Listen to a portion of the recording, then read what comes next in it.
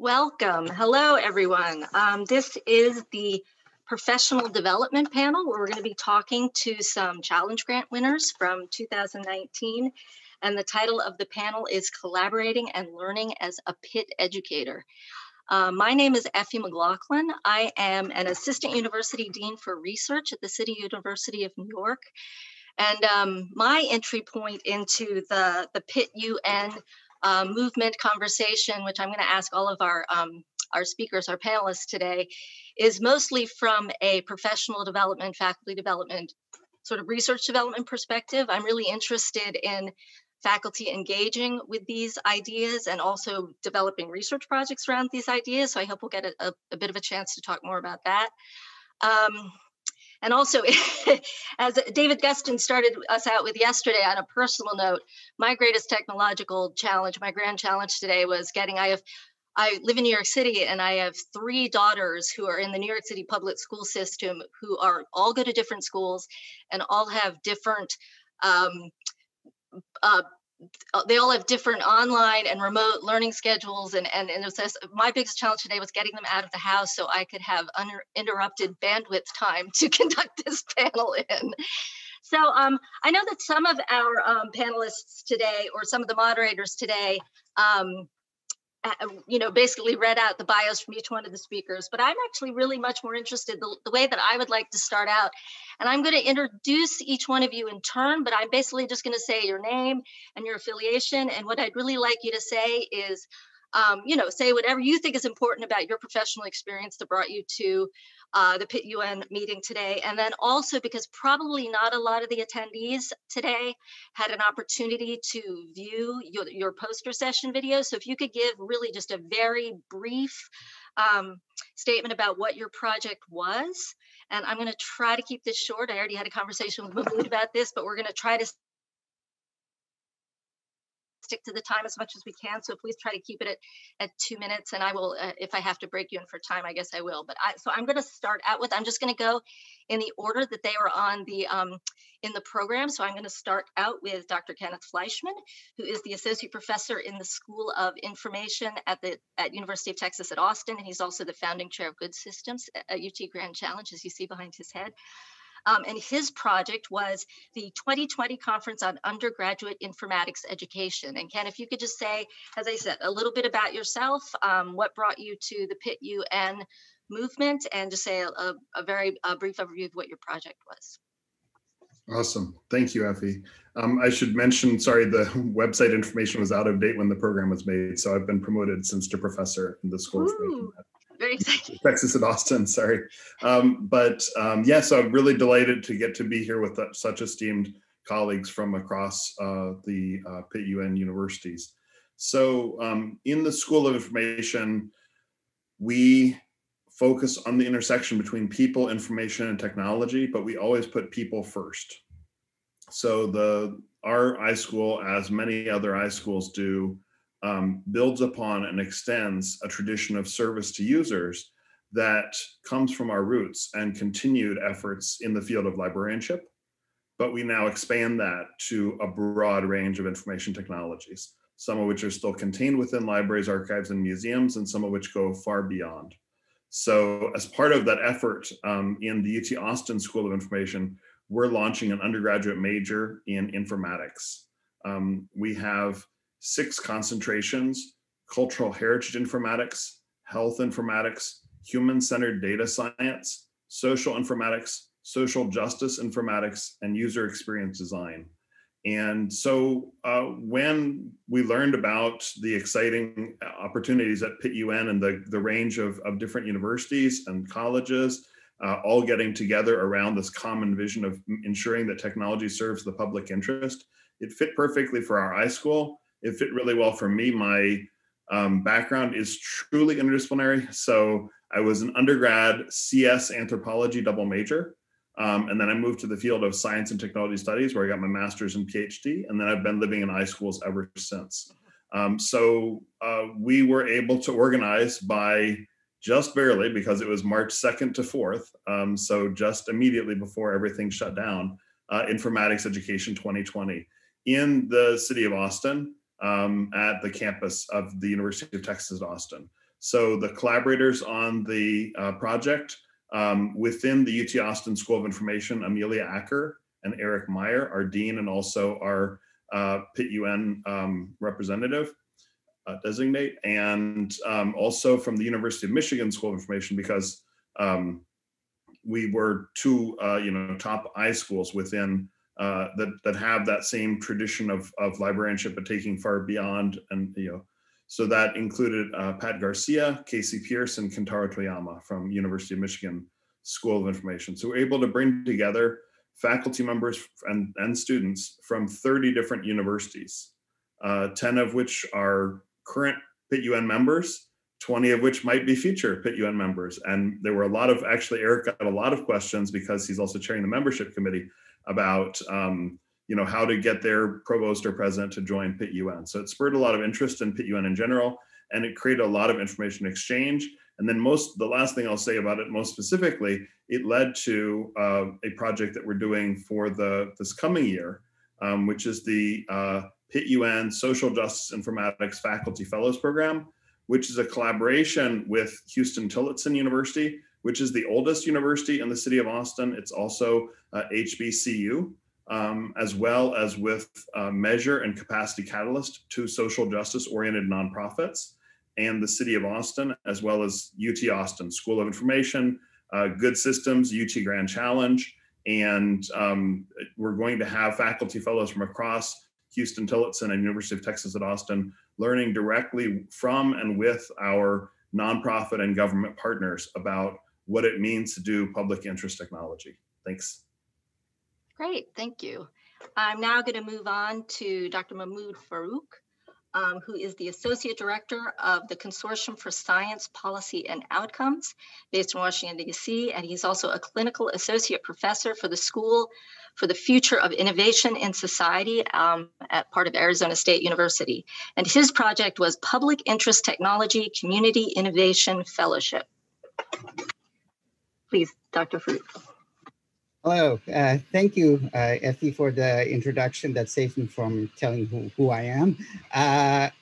My work mainly focuses on two questions. One question is, how do we make science more useful? And the other one is, how do we make science and technology more democratic? So it's the democratic part that brings me to Pitt UN. And it's a pleasure to give a brief overview of the Public Interest Technology Community Innovation Fellowship Program that we launched with the help of our grant.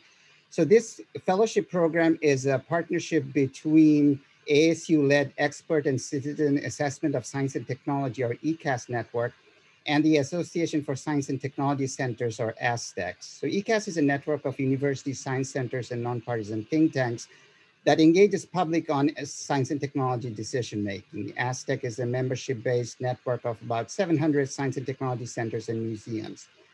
So our program focused on the public part of public interest technology and on boundary organizations that work to engage them in science and technology society issues. Why? Because there is a growing demand placed on these institutions to be the educators, translators, conveners, facilitators, and bridge builders between the lay public and decision makers on complex socio-technical issues, from artificial intelligence to gene editing to climate change. So the project's goal was to create a replicable, scalable, and competitive fellowship program where museum professionals could work collaboratively with a civic, government, or university partner to co-create and convene a public forum on a Pitt issues of interest to their communities. So we selected and trained 10 fellows in 5 communities. So in Ann Arbor, Jade Marks at the Museum of Natural History worked with Justin Schell of Shapiro Design to create a community forum on environmental justice. In San Jose, Anya Scholz of Tech Interactive and Corinne Takara worked together to create a forum on ag tech, biotech, and food. In Worcester, Rachel Quimby of Ecotarium and Stephanie from the city of Worcester created a forum on reducing urban heat island effect. And in Waco, Texas, Cindy Millard and Mayburn from the Mayburn Museum and Melissa Mullins created a forum on water challenges and climate resilience. Finally, at LA, Sasha Vuris of Discovery Cube and Rebecca Fredman from LA County Chief Sustainability Office work on sustainability education. Now, because of COVID-19 restrictions, our fellows had to innovate and find online tools platform combined with creative strategies to engage stakeholders and residents in their respective communities. But they all persevered, and looking at what they have built in the face of widespread uncertainties, we couldn't be any more proud of them, and we are thrilled with the outcomes. Thank you. Great. Thank you, Mahmud. Next up is Margaret Hagan, who is the Executive Director of the Legal Design Lab and a lecturer in law at Stanford Institute of Design. And her project was PIT Case Studies Platform. Yes, thanks. So I came to the PIT UN movement as a lawyer and as a social scientist. I run a lab at the law school at Stanford where we work with legal aid groups and courts and city government to work on eviction cases or debt collection cases, family law problems. And we've always been thinking how to improve the citizens' experience of the justice system and how to leverage technology and data and artificial intelligence to improve the services and people's outcomes when they go through court.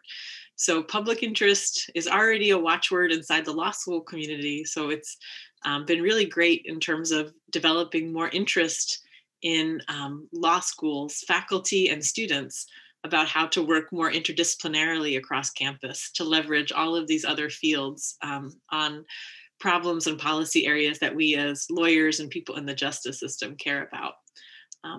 The project that I've been working on within the PIT UN network has been a website, a case study platform in partnership with Georgetown University and Tanina Rothstein there at the Georgetown Law Center, and Howard University and Noha Hazizi, who's an electrical engineering professor. So we have student teams in all of our universities who have been scouting around within our university network and beyond to find classes that are being taught on public interest tech, themes or projects, and then to student projects that have emerged out of them. And we've been drafting case studies and publishing them on the platform. You can go visit our prototype site, pitcases.org. Our goal here is to really spotlight how a public interest technology project can best be launched within a class and potentially outside of it, spinning out into a new venture, and how teachers who are thinking about taking kind of a public interest technology lens or teaching a project-based class can put together an effective syllabus, build partnerships with community organizations, and teach and guide students through this process. I've taught several public interest technology style classes, and there's a lot of ups and downs in actually setting up the partnerships and the curriculum. So our goal is that these case studies can both be used inside of classes, so students can wrap their heads around this type of project work, and in the planning stages for teachers as they're setting up a successful class. So you can see we have about 6 current case studies up there, and we're putting more up week to week. If you have any interest in having any of your classes or projects profiled there, please, there's a link on the website to let us know, but we're really hungry for more examples from teachers and from student groups. Excellent. Yeah, I have a colleague actually that goes to CUNY Law, and I told her when I learned about your website, I was very excited, and I told her because I know she's interested in public interest tech. So last but not least is Susan Imberman, who is a professor of computer science at the College of Staten Island CUNY, and actually formerly she was the Associate Dean for Technology Education at Central Office, which is actually how I first met her. And her project that she did with our OER librarian, Ann Fiddler, is entitled Curricula Design in Public Interest Tech. Please, Susan. Thanks, Effie. My project was not just done with our OER librarian, it was also done with a number of colleagues across the university. Karen Shelby at Farooque University, she's an artist. Deborah Sturm at College of Staten Island, who's a computer scientist, and Deborah Klatnick, who's also a computer scientist at Brooklyn College. So we started off with a small village, and the premise of our project is that it takes a village to create and share curriculum. So our project was to create a repository of materials that was focused on public interest tech by awarding university-wide faculty mini-grants to create and share PIT curricula as an open educational resource. And we were essentially crowdsourcing across the CUNY University system. The resources and curriculum that we created are shared through our university repository and via PIT group on OER Commons. So we created this PIT group on OER Commons. It is open to the public. You're more than welcome to link your materials to it. And both of these repositories made the curriculum available for download to anyone who wishes to download it. We've had, at the current time, we have about 33 pieces of curriculum up there. When I did my original video, we had 18. So just to show you that we are, constantly adding material to that. And since the summer, so far, we've had 507 downloads worldwide. So it's been a very interesting project and very widespread. Thank you. Great. Thank you so much, Susan. So we're doing very well. So I have to say, when I viewed all of your videos, your poster sessions that you did where you spoke about your projects, one of the things that struck me, and maybe this is just my own inclination, sort of in my background as a political theorist, I'm really interested in the definitional aspect. Like we're still, I think, struggling a little bit with what is public interest tech and what people's understanding of public interest tech is. And interestingly, I don't know how many of you attended the president's and provost meeting today, but Anne-Marie Slaughter was saying, what's wonderful, there does seem to be this common idea of what public interest tech is gelling, and there's the courses being led, and we're creating a program or a discipline, or not a program, but a discipline. And the thing that really struck me about these 4 different projects, sort of how they differed, was that Kenneth and Susan's projects, although Kenneth, you said you have a very interdisciplinary background, was that in some ways they were much more sort of grounded in our traditional sense of, like, as was mentioned in one of the other panels, sort of the digital understanding of technology. Whereas Mahmud and Margaret's, it really seemed like they had much sort of a broader understanding of technology that you brought to your projects and the people that were engaging with your projects. And particularly Mahmud's, I mean, it's interesting with you working with the museums and the science learning centers. I mean, this is, I guess, what NSF calls sort of STEM learning in informal settings. And so I guess what my question is, having said all of that, I guess I'm just wondering, of the faculty members and the science educators and the students that you worked with, did you get a sense of, did you sort of leave the definition of what is public interest technology up to them and let them figure it out through their work? Or did you have sort of a common understanding of, because it's, again, sort of Mahmud, it seemed like there was a very broad, the projects that you covered dealt with, smarter cities to, water usage to, I guess I'm wondering sort of how you were defining technology. Maybe we can start with you, Mahmud. Yeah, so our actually goal was to find the public interest. And I think that's what Larry Susskind was talking about in the previous panel, which is, so we actually led the communities, our partners, to figure that out by asking the people. So they did an extensive, the first phase was, the topic development. So they engage with the stakeholders and experts in their communities to say, if it's water, okay, that's what I want, but what's the issue in water I want to particularly focus on? And then they developed the program, a set of questions, and then they brought in the public for the dialogue. So that's how it was, to find what's the public interest. So normally, because we're coming at this from that, recognizing there's a, public value failure when we fail to incorporate the public. And what is that? And we think that the best people to answer that question is the public themselves. So instead of, us academics trying to figure it out by studying lit review and doing all the things we do, this was an exploratory in that sense. Does that kind of address? Yeah, absolutely. So Margaret, do you have any thoughts on sort of what was the technology that you were bringing to the public interest technology?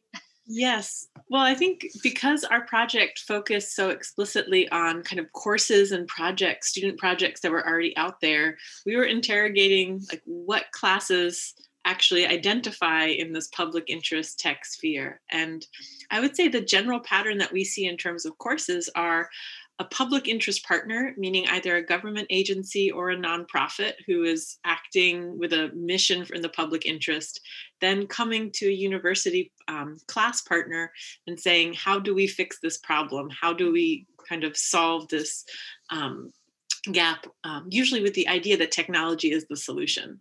So as we saw more case studies come in, yes, oftentimes the projects that come out of these public interest tech classes are data-driven or artificial intelligence or new text messaging systems, but not always. Sorry, I have a kindergartner interrupting me. Can I take a break? Oh, of course. So Ken, what sort of projects and discussions came out of the conference that you had in terms of sort of, I guess, converging on a definition for public interest tech? Yeah, thank you, Effie. So it was, very broad reaching. So we largely left it up to the participants in terms of, we laid out public interest technology as we understood it from the New America website and from our involvement in the first convening.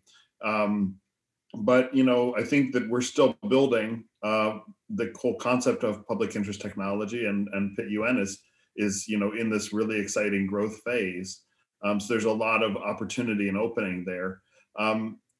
For us in a school of information, we're an inherently interdisciplinary unit. So we're not a discipline, we're a wide range. I believe we're rapidly expanding in the E.T. Austin School of Information with the launch of the undergraduate major. So this number will be dramatically different in a few years. But last time we looked at this a few years ago, we had about low 20s faculty, and we had at least 10 different PhD fields across the faculty. So you won't typically find that in a CS department or an engineering department or in a core social science or humanities department. There were, I would say a third of the people who attended were at Pitt UN universities who were learning about informatics in iSchools. About a third were from informatics and iSchools learning about Pitt UN, and a third were kind of wildcards. So we had quite a mixture. And when I heard the original idea of Pitt UN and of public interest technology, it sort of struck me immediately as how much it resonated with what we're already doing in schools of information. So in some ways, my reaction is part of the reason we need public interest technology is because not every university has a school of information. I'm not sure.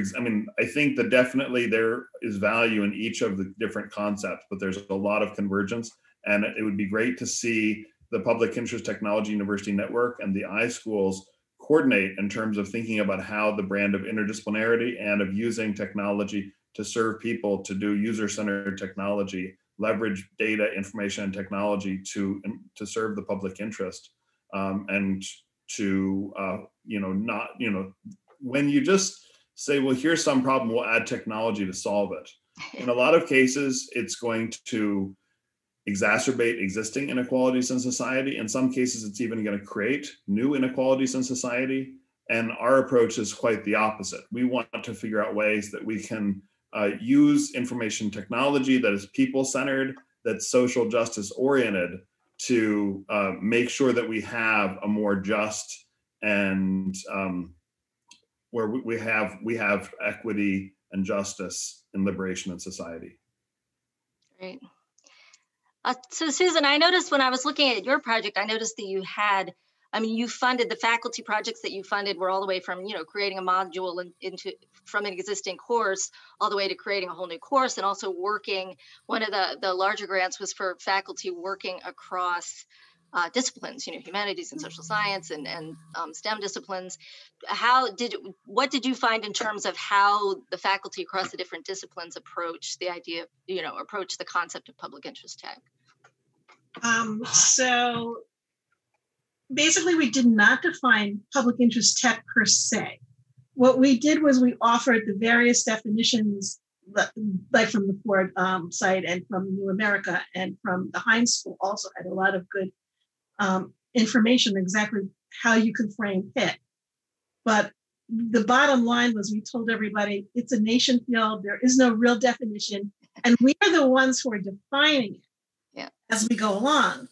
And that's why we felt that in OER was a good way to go, because as we're defining this nation field of Pitt, we're going to take whatever curriculum and resources that we've already built and build upon them and share what we've done to, extend what has been done already. And I think that's where the power is that we're still in the weeds right now. We're still trying to figure out exactly what Pitt is. And we did a training, and I kind of boiled it down to two phrases. We do good and we do no harm. And I think around those two ideas, we can expand upon the idea of what Pitt is. Great, thank you. So I want to encourage everyone, for all the participants in this session, please, if you have any questions, share them in the chat. You can put your questions in the chat as we go along, and we hope to leave a good amount of time at the end to get to any of your questions. And we have very able technical support people that are going to be making sure that we don't lose anything. So I guess one of my other questions is about, I know that many of you talked about sort of outcomes in your videos, but I'm wondering, actually, Mahmud, you were very sort of explicit in terms of the outcomes that you were measuring. But I guess even in a more general sense, how are you measuring the outcomes? How are you measuring the success of these? And then I guess also to the extent that if you see, what's the next step? Are you thinking about scaling up? Are you thinking about transferring to other contexts, other schools, other populations in terms of outreach outside of the academy, which many of you are already doing. So why don't I start with you, Ken, this time? So what are you thinking about in terms of next steps for this project? Yes, thank you, Effie. So yes, and this, the collaboration that we have with between UT Austin School of Information, Houston Tillotson University, Measure Capacity Catalyst, and the City of Austin emerged organically from the conference. The feedback overall was extremely positive about the conference. I think a lot of people had a great experience, learned a lot, met a lot of great folks, did some good networking, saw some educational approaches. That was part of in launching our informatics major that will start accepting students for fall 2021. We wanted to make sure that our faculty were interacting with folks who had vast experience teaching undergraduate students, specifically teaching undergraduate students in terms of how to leverage data, information, and technology to serve the public interest, which is a huge focus for our iSchool and for the informatics major. So that naturally led from workshops that we had at the conference that combined different stakeholders across the city of Austin. Just seemed like in the COVID moment, a really exciting opportunity to just focus on how we could turn the city of Austin into a model of how multiple universities, multiple nonprofits, and city government could collaborate together. Academics alone can't solve all the world's problems. And I think this is similar to Mahmud's approach that we didn't come in saying we know everything. Definitely, there's a whole lot that academics can learn from our community partners and from government agencies that have a much richer sense of what actually can be done and needs to be done in the world. And we're much more powerful together than we would be in isolation. Great, thank you. So Margaret, what about it for you in terms of just, I know you want to get more cases for the website, but what do you see sort of more sort of long-term would be the beneficial outcome from your project? Well, I think as the network, as this Pitt UN network really solidifies and grows, our goal is that the case studies and the resources can be integrated into it. I think, the leaders of the network are also quite interested in having this rich set of content and resources, guides, examples, there as a central resource. So we're talking with the leadership about how we might fold in all of the materials that we've been assembling into their kind of central website, and also how we set up a pretty user-friendly protocol to capture all of this knowledge that comes out of disparate classes, programming, events. Because we know it's really hard oftentimes in some universities to get a new Pitt oriented project off the ground, or to help a teacher who's taught in a certain way to all of a sudden teach this new type of class and start community partnerships, grade and evaluate these kind of projects, or even know how to support students during the class or afterwards. So our hope is that as we build more examples and more content, we can have very well-structured guidance for these future teachers and future students in this space. Great. So Susan, what do you see in terms of, I know that, I mean, I also have, I'm a huge advocate of the OER work as well. And as you know, I've done a lot of work with the library in terms of building out the open educational resources initiatives at CUNY. But I'm wondering sort of where do you see going forward in terms of building out your OER website? I mean, and I guess also maybe I don't know, like future intersections or the ongoing conversation between OER and PIT, sort of where do you see that headed? So, well, going forward, I'm hoping to get more people to contribute to that PIT website at OER Commons. Be great to link some case studies up there also. Be great. +1 there. And also in the process of getting all these faculty together to do their grants, we had trainings together. We actually formed a kind of community. It was a kind of a very holistic type of experience, so that the faculty members themselves were looking and talking to each other and seeing that there were some synergistic, relationships that they could leverage.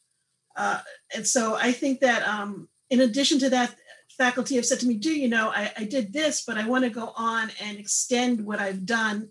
And so there are people who created a module for a course and that wanted to revamp an entire course, or they saw that there was some interdisciplinary action that they can take within their institution so that they can have some type of interdisciplinary minor created. So there's a lot of avenues that we can go along in order to extend and expand. Great, thank you. So Mahmud, I'm wondering, I mean, as I said, you actually had very good outcomes data in your presentation, if anyone gets a chance to watch it. But I guess what I'm sort of curious, so I don't know if you were able to sit in on the presidents and provost panels today when Eric Schmidt and Darin Walker from the Ford Foundation and formerly from Google spoke, but they all spoke very strongly about the importance of universities as the platform for driving innovation and driving, making real societal change. And I guess I'm wondering, from your perspective, as somebody that works much more closely or works much more directly with these these community groups and these sort of public science literacy groups and museum groups and public science groups, I guess I'm wondering what do you see as like the feedback loop or the synchronicity between what universities are doing and what these public science organizations are doing, and how can they support each other? One of the when our grant was reviewed, one of the question that was asked of us is how are you going to work with the other network universities?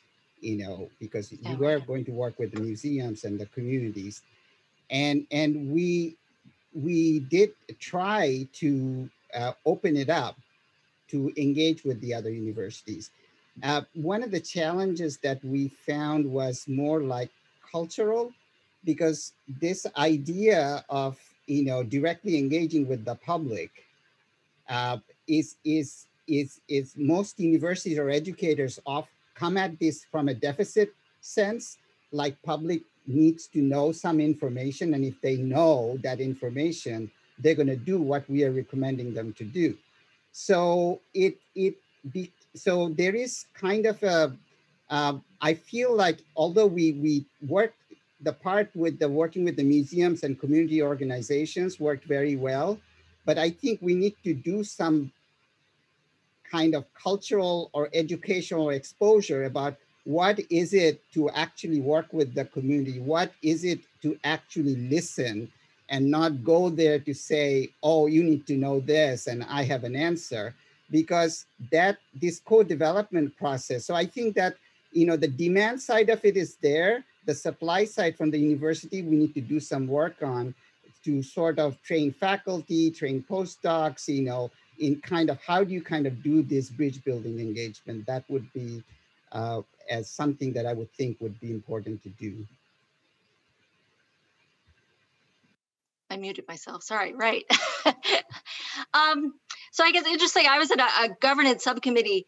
I guess some of these meetings that we've been in, or panels and committees, they sort of address the COVID-19 thing, the quarantine thing head on. And then other times it seems like we sort of dance around at it. And it's like, oh, look, we're in this virtual conference and everything is fine. And here we're all just talking to each other just like normal. But I guess I am interested. I guess in some respects, I can sort of see the very direct importance and impact of, say, OER, because that directly, impacts how we teach and our pedagogy. And but I guess I would like to hear from each of you, one, how your project itself adapted to our greatly changed circumstances. And also, again, sort of the future question in terms of, responding to this and learning from it. Like, what are you going to learn from this experience going forward in terms of how you continue to think about Pitt and continue to think about these projects? I'm going to start with you, Margaret, because you're shaking your head. Because you're nodding your head. Yeah, well, I would say in the short term, our project is still of case studies is going full steam ahead. We didn't necessarily need that much in person to get it done, though everything has slowed down in terms of responsiveness and people's schedules. So that's a real thing, the COVID-related delays. I would say, though, at the bigger question, if our project is really motivated on how do we teach public interest technology and give students really good methodologies to do participatory design, technology development, ethical reviews, all of these things, we don't really have that many good models for doing much of this work that depends on hands-on, collaborative, in-person trainings in a more virtual world. So we're really interested if anyone out there has models. I know in my classes, we've been trying out virtual design workshops, virtual user interviews, all of these kind of new methodologies, where before we were really reliant on in-person convenings and all of this good participatory, interactive kind of reckoning with technology's consequences or advantages. We're losing a lot of that in the digital sphere. So now we're really hungry to do some of that initial evaluation of how some of these COVID versions of technology and project-based classes are going and how we can start to define some best practices for those.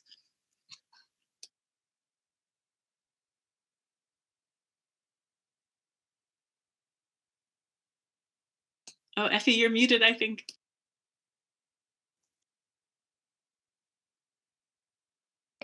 Sorry, you can hear me. Okay.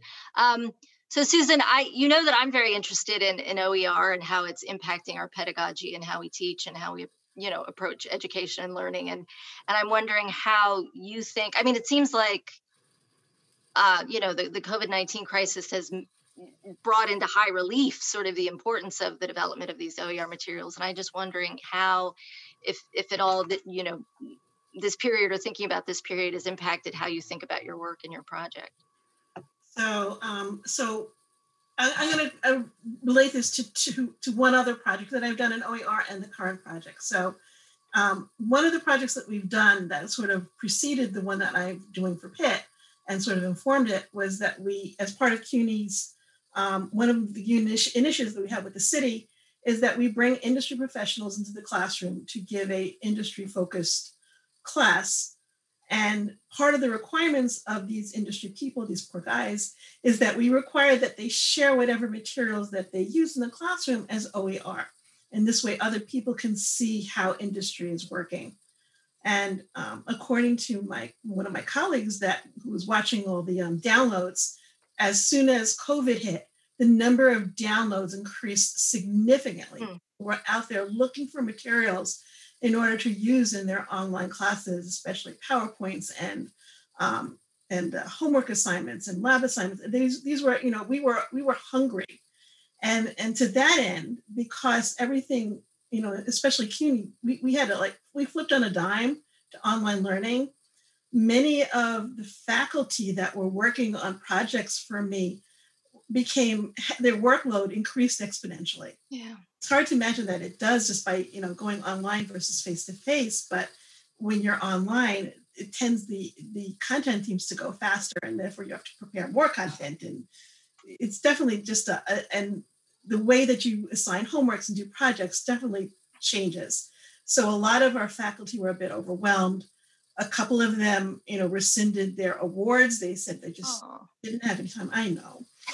and, and then a lot of them just said, well, we just need some more time. We just want to hit the summer and just be able to focus on this without having to worry about classes. And New America was very gracious and allowed us to do an extension until December of this year. So we're still not finished. So so it definitely affected us in a lot of ways, but it's definitely in terms of being useful for a community or an academic community at large. The OER that we already have up there was certainly utilized by many, many people. That's great. Now I mute myself. I have a tendency to make noises the entire time when people are talking, which is it's not a good thing in Zoom because you can't have two voices at the same time. So Ken, how did the COVID-19 crisis, I know that you talked a little bit about how it felt like the pace of everything was speeded up and you had the conference right before sort of the whole shutdown, but how do you see, the thinking about the COVID-19 crisis and the shutdown and all of that impacting the work that you do with your project? Yeah, I mean, to be honest, Effie, most of it was just dumb luck from the standpoint that we had scheduled that. I mean, the conference center had a very limited number of dates. We were given options in January, February, March, and April. The April one was right before Kai in Hawaii, which didn't happen. Of course, it got completely canceled. But that was the reason why we instead picked the March date. We didn't have a lot of time. To be honest, part of our original thinking of doing it in the spring semester was avoiding the heat of Texas in the summer. But then there became a very different reason why it wasn't possible to hold a conference in the summer. So and we had 20 fellowship winners who flew in courtesy of the generous funding from Pitt UN that we're able to award, which was junior faculty or students or postdocs, and who were affiliated with minorities, many of whom were affiliated with minority serving institutions or were members of groups that were underrepresented in Pitt. So it's great to be able to have a broad representation of participation across the conference. So, I mean, it was actually made it more memorable for many of us because it became the last in-person conference that many of us will attend for a bit, certainly have to this point, and we didn't have to figure out how to do a virtual conference, which I can appreciate is a major challenge. Even pulling off an in-person conference with just a few months lead time was challenging enough. But it made us, in terms of our next steps, made us think. I think the COVID moment makes you think about what's most important and what kind of collaborations are most essential in this moment. And I think that really did, for us, sort of lead to this idea, let's build a citywide collaboration and start something here in Austin, Texas, and then expand it out to the country and the world. Right. Well, we're at the point where we're almost supposed to take questions from the audience, but Mahmud, I do want to hear from you. I'm particularly interested too, I guess, working with a lot of these cultural and public institutions. I mean, with your partner, Aztec, your partner, I mean, it seems like, hasn't there been a huge crisis in terms of funding? And I mean, I'm just wondering how the COVID crisis has impacted even, I don't know, the existence of some of these institutions that are your primary partners. Do you have any thoughts about that? I mean, just in addition to thinking about how COVID has impacted your project.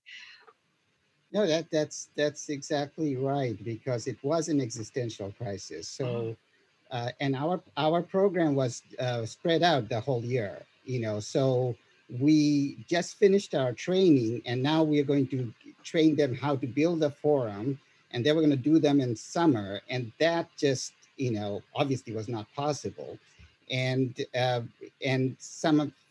the museums shut down. Yeah. Some of the people were furloughed. Luckily, but all of our fellows survived the first wave. Some of them didn't, the more recent ones. So, but what happened was that, one, they wanted to keep on going. They said, we want you. So we actually kept our training schedule, the webinars, we just pushed out the actual forum convening part to the fall.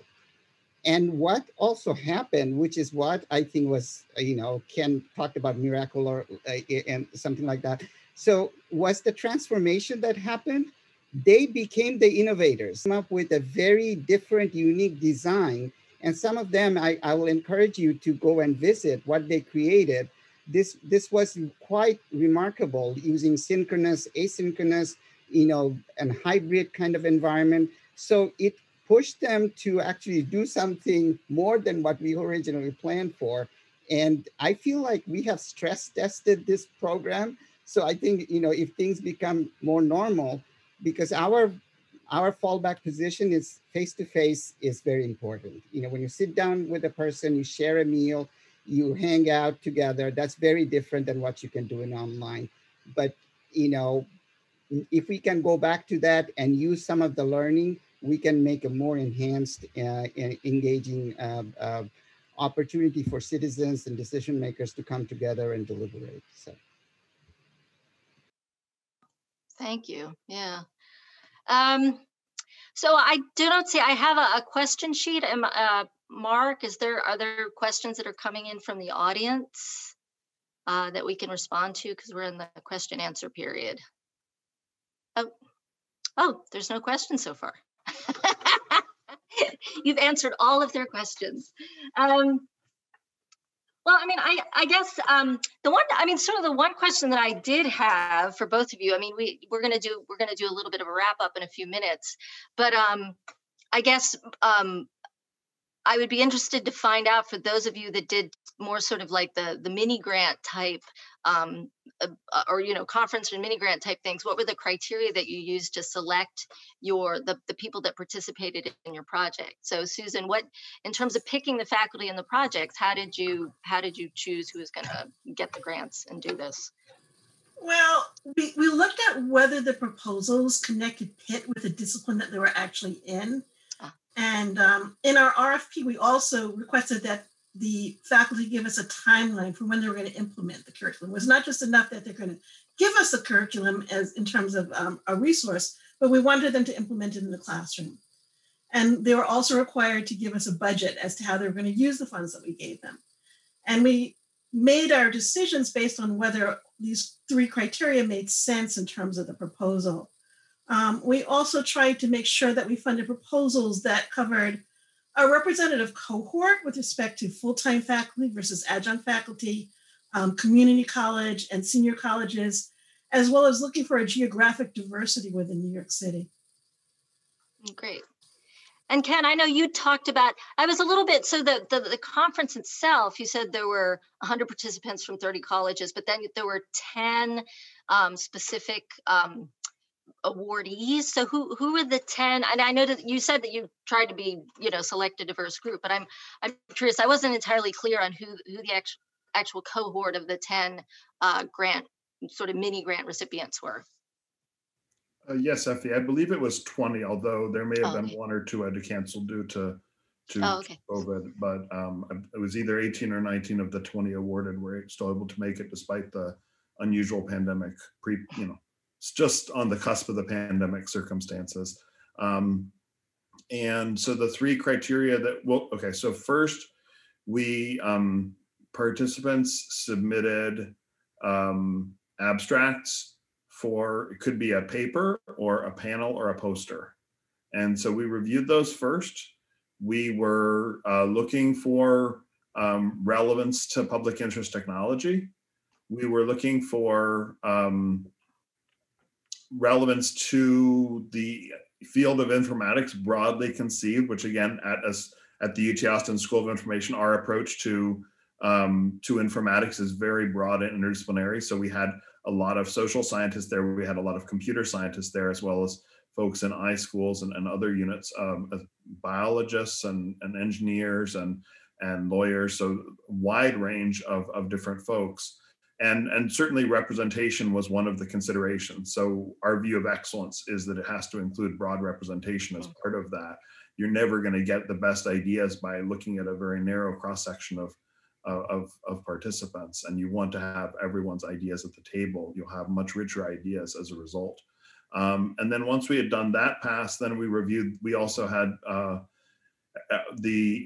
only some people applied for the travel fellowship. So many, if someone was a full professor, we had a director of a school come, and so they're able to pay their own way through their travel funds. So we prioritized to folks who wouldn't have travel funds or wouldn't have sufficient travel funds.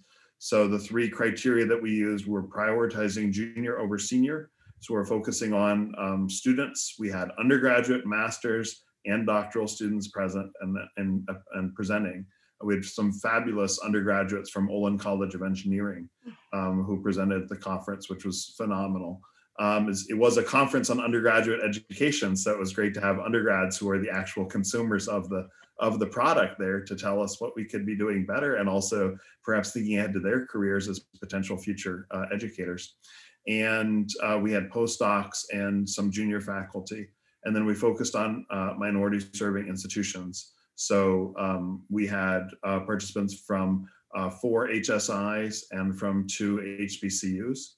And that was, certainly funding is useful in the context that, whether you're talking about a minority serving institution or a community college, every institution has different resources, unfortunately. So it's important that we make sure that we have broad representation, even though not every institution has the same opportunities and resources. That's the benefit of the Pitt UN funding.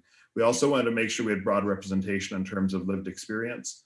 So in terms of, we asked people to describe the extent to which they felt represented in Pitt, in STEM, in informatics. And so certainly, one aspect of that is like gender identity, sexual orientation, race or ethnicity, disability status, first generation college student, a lot of different factors, veteran status that could play into that. But we wanted to have broad representation across our society. And we really felt that, that did help to really have a breadth of representation and perspectives, which led to much deeper conversations. If everyone had been from the same universities and dressed the same and everything, it wouldn't have been an interesting event. It was much more, much richer from the different lived experiences, the different disciplinary perspectives, the different institution types, which really drives what undergraduate education is like at a liberal arts school compared to a polytechnic, compared to an Ivy League school. So we had this broad representation. Yeah, I saw Kenneth. Yeah, I just want to add that I attended that conference, and it was. Oh, I was wondering if that was you. It was great, and it was +1 for that conference. It was just before basically everything hit the fan, and and like the next week we were like, oh my God, and it was the last in-person conference I attended. Yeah. Well, we have just about 5 minutes left, and they'd asked us to give you a little time to just wrap up, say any parting comments, anything you'd like to say about the conference, about your project, about Pitt UN, about where we're going, where you've been, anything. Why don't we start with you, Margaret? Sure. Well, I think, I had come to this project, I thought I was very interdisciplinary before I kind of started the case study project. But really, it turns out I had been in my bubble of other law school professors or lab directors and had been thinking of public interest in a kind of very narrow justice or law-oriented way of thinking and way of teaching my classes.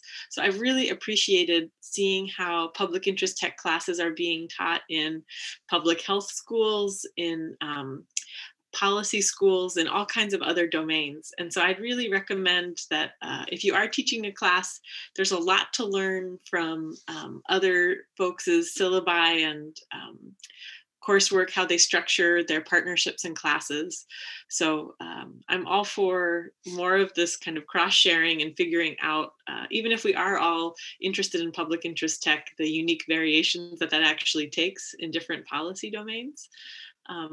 So yeah, I'm really interested to see how we develop more of great teaching methods and how we can share them really effectively with each other.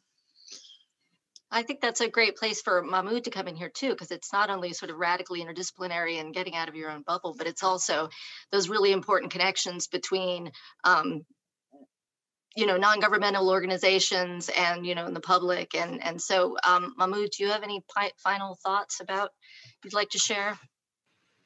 Yeah, I think that, what it convinced us, first of all, the model works. We brought in somebody from a museum world and brought to work with somebody from, say, government or nonprofit or university, and they can co-create something and build that relationship, work 5 out of 5 times, so they, and what we also saw that there's actually a great demand for this, and we need to create the capacity. If you look at post-election or our COVID recovery and so forth, so we need to figure out how to empower these institutions, which are kind of at the front line. So universities, through Pitt UN, we can actually help build those capacity. And now that we have created a model, all of us have different models. We can actually then, replicate this and build a social capacity in different levels. So that will be, the long-term goal here. Yeah, it's exciting. Susan, what do you think? Well, I always like to quote Katie Comiskey, who's the grantees, and this is the other session. She put it quite succinctly. OER is Pitt. By its very nature, it is a public interest technology. She's also said, by the way, if you own a cell phone, you're a technologist. Yeah, well, we could argue on that one, but okay. But still, I think, I think it's just it's OER is defined by Pitt. It is a public interest technology, and it's one that we can utilize in our academic curriculum, in our syllabi, and share. And I'm just really excited to see the way that people use our curriculum that we've provided, in addition to case studies, and how these are revised and reworked into even bigger and better educational courses and curricula going forward. Great. So you've got the last word, Ken. Thanks. So I think for us, it was really exciting. I mean, part of the strength of Pitt UN as we see it is the broad range of colleges and universities and schools that are represented at Pitt UN. So just the broad representation of different institution types. At most, like in most I schools tend to be in large public universities, which are great, but aren't the whole of academia. So the broad range of different academic institutions that was represented, and it's led to so many collaborations. So we're already thinking about what UT Austin and Houston-Tillotson can do together to collaborate. There's an interlocal agreement between the city of Austin and UT Austin that resulted in part from the collaborations that Good Systems UT Grand Challenge and the UT Austin High School have been involved in and bringing in. We're funding 7 projects with the city of Austin in Good Systems UT Grand Challenge, one of which won the Metro Lab Innovation of the Month Award for July 2020. So there are a lot of opportunities for doing smart city work where it's not just about the tech, it's about how the tech can serve the public interest. Well, thank you so much, all of you. I learned a lot. So are we, Mark, is there something that we need to do to close this out, or are we good? What do we do? We're good? Okay, well, thanks again so much, all of you. And I think there's a few more events. I hope to attend the final celebration event, but I hope to see you all again soon. And it's been a real pleasure hearing about your work. Thanks so much. See you soon. Thank you. Bye. Bye. Thank you.